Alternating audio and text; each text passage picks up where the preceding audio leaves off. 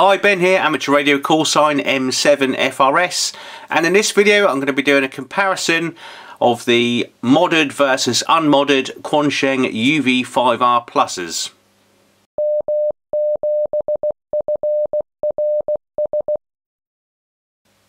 So I've got three Quansheng UV5R pluses. One's been unmodified, one has got the generation 1 board, the little green HF mod board, and then the last one here has got the brown HF mod board, which has got the additional audio amplifier on it.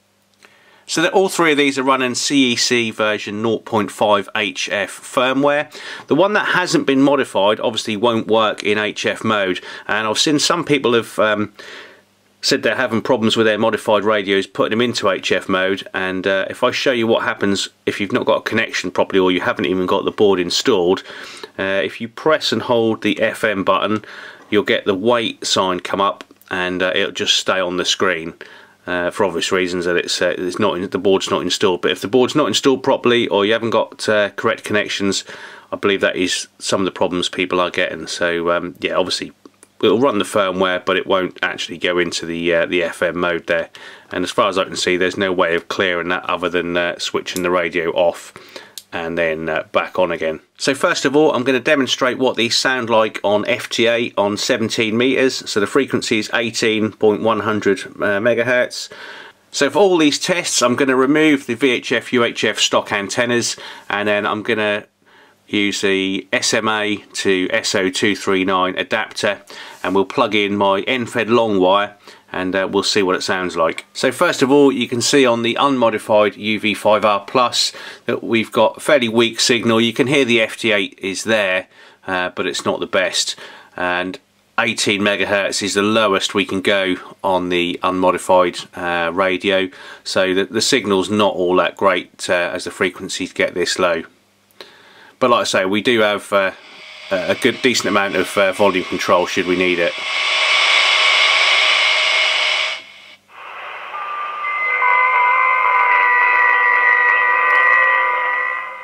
So I've switched over to the radio with the first edition of the modification board, which is the green HF mod board, and that was full volume. So you could see we had much better signal strength on that one, but that was volume up as far as it will go. It won't go any further.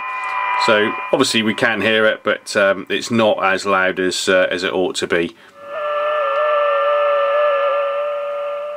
And thirdly then, I've switched over to the Quansheng with the second generation board, which has got the audio amplifier as well. So you could hear that was full volume,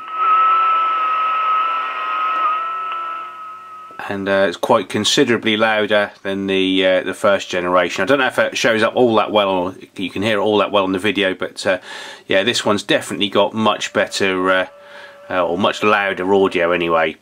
Another thing I've noticed with this one that's got the second generation board installed is the frequency seems a little bit off as well in certain places. So although I've got it on 18100, I've had to drop the BFO right down to -200.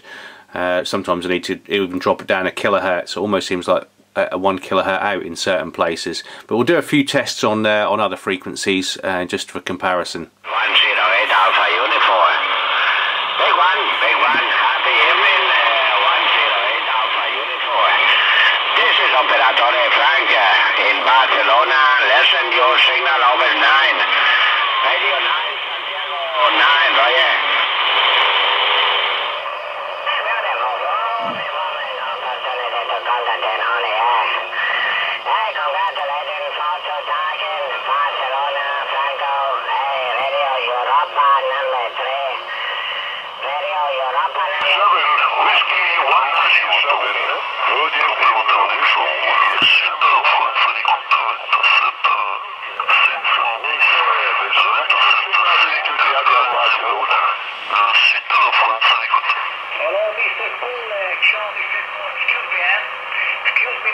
Hello, Mr. Paul in England. Hello, in Chapel. Okay, ciao. Hello, Mr. Paul. Ciao. QSF PDX propagation very poor. ICAP 5.33 QSF. 73, take care, my friend, and you subscribe to my channel. Thank you very much. Ciao. So I thought for a slightly more accurate test I'd use the tiny SA in signal generation mode on the same frequency, so it's in AM and it's on 18.100 megahertz, and it's going straight into the unmodified Quansheng at the moment, and I'll set the level at minus 76 decibels, and you can see we're an S2 and there is a signal there with a little bit of smooth noise. So we'll set the volume back there and then we'll just slowly increase a decibel at a time.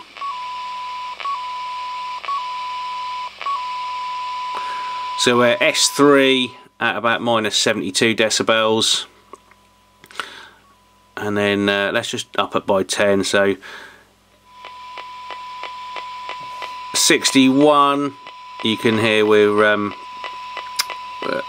an S4 at 61 decibels.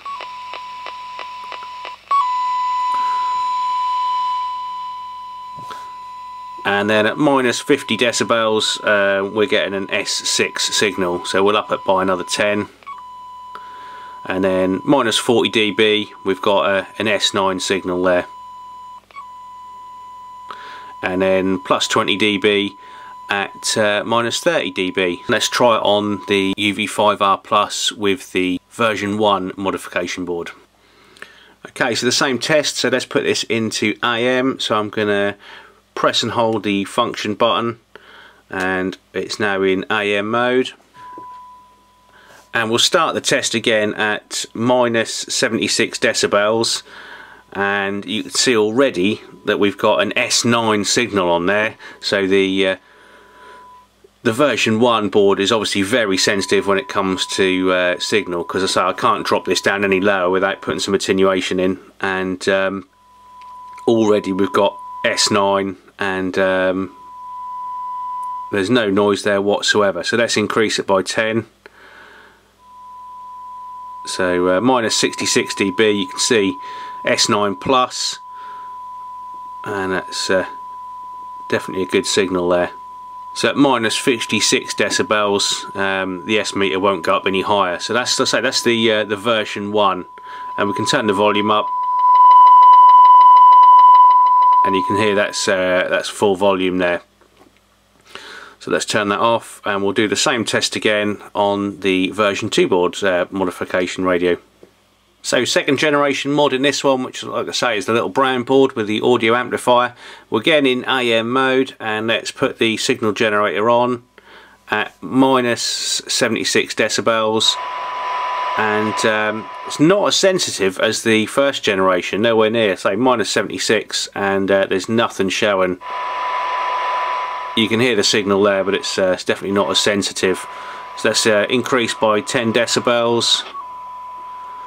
Minus 66, we're getting an S3.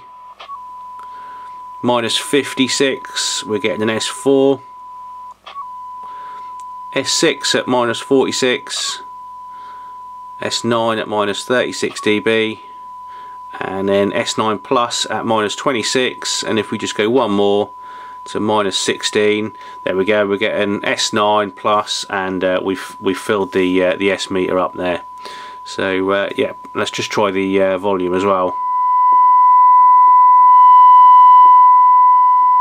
And I don't know how well my camera's picking up, but that's really loud, and that's going to hurt my ears if I go any more than about more than about half a turn on the volume control.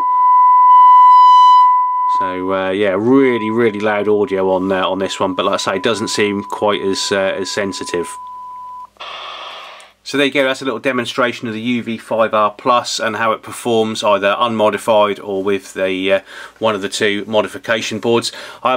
All these are running standard antenna connections, as you can see, but the second generation board, obviously you can put an external antenna in. So I've bought a couple of these little SMA sockets, which may well fit with the in where the LED goes. So stay tuned, hit the old like and subscribe, and then hopefully in a future video we'll have a go at fitting the little SMA connector within the casing, and it's just got a really fine thin piece of coax as well attached to that, which will remove the a little capacitor and put in place there. So we'll try that out as well at some point. So like I say, hope that's been an interesting video. Please like, subscribe, leave us a comment, and we'll see you on the next one. 7-3.